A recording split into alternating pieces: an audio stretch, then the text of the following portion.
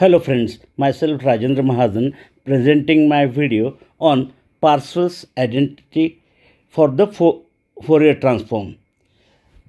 If f of lambda and g of lambda are the Fourier transform of the function f of x, small f of x and g of x,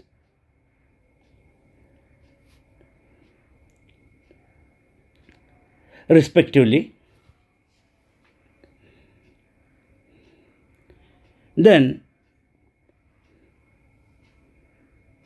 number 1 by 2 pi integral from minus infinity to infinity f of lambda into g bar of lambda d lambda is equals to integration from minus infinity to infinity f of x into g bar of x dx. First result.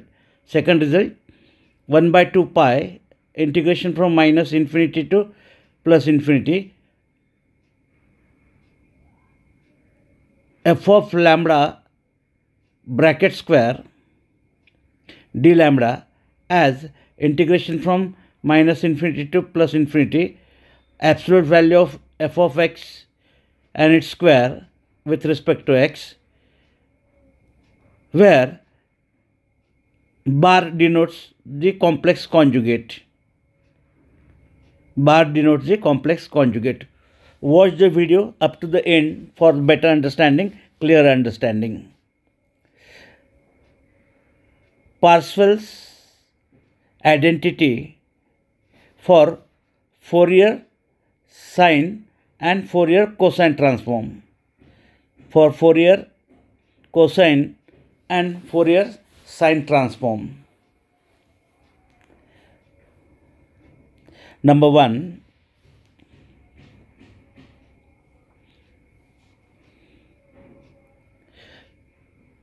two by pi integration from 0 to infinity f of fc lambda Fourier cosine transform into gc lambda d lambda is equals to integration from 0 to infinity f of x into g of x dx.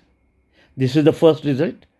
And second result, 2 by pi integration from 0 to infinity f of fc lambda bracket square with respect to lambda is equals to integration from 0 to infinity absolute value of f of x, its square and dx.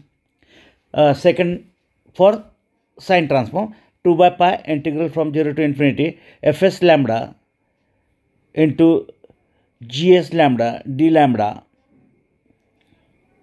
is equals to integral from 0 to infinity f of x into g of x dx. And second result, 2 by pi integral from 0 to infinity of fs lambda bracket square with respect to lambda integral from 0 to infinity absolute value of f of x and its square and its integration with respect to x.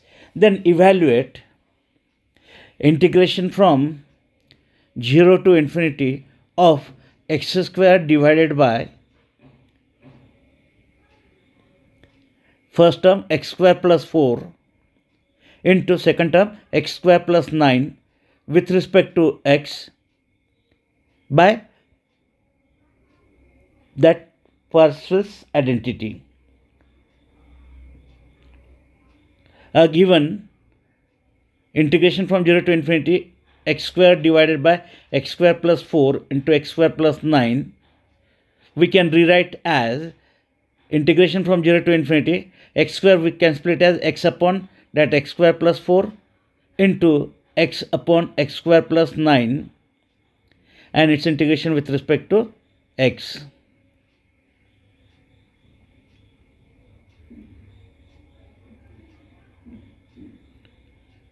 We know that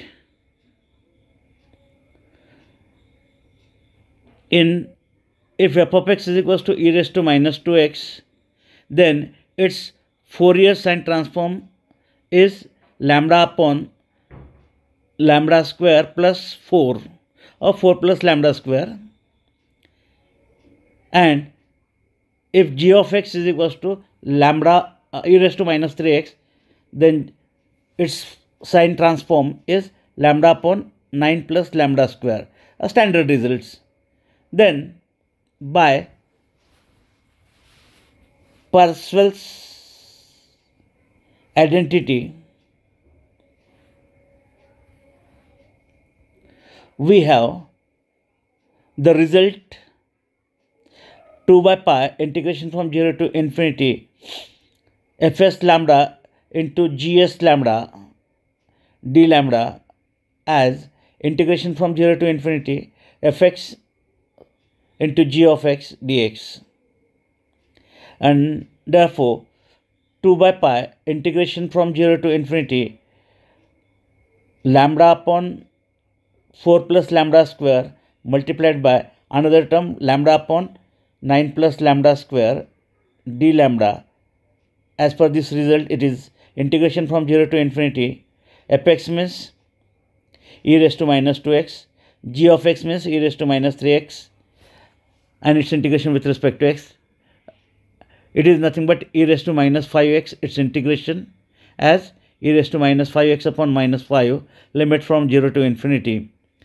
1 by 5, changing the limit, e raised to 0 we get 1, and minus e raised to minus infinity, e raised to 0 is 1, e raised to minus infinity is 0, and therefore we get 1 by 5 as the value, and therefore integral from 0 to infinity of lambda square upon 4 plus lambda square multiplied by 9 plus lambda square, and its integration with respect to lambda is that 2 by pi we transfer to right hand side, it become pi by 2 into that value 1 by 5, it become pi by 10. And as it is definite integral, replacing lambda by x, we get integration from 0 to infinity of x square upon 4 plus x square into 9 plus x square, its integration with respect to x as pi by 10. Answer. Please like my video, share it, as well as subscribe to my channel, and to receive the notification, please press the bell icon. Thank you. Thanks for watching.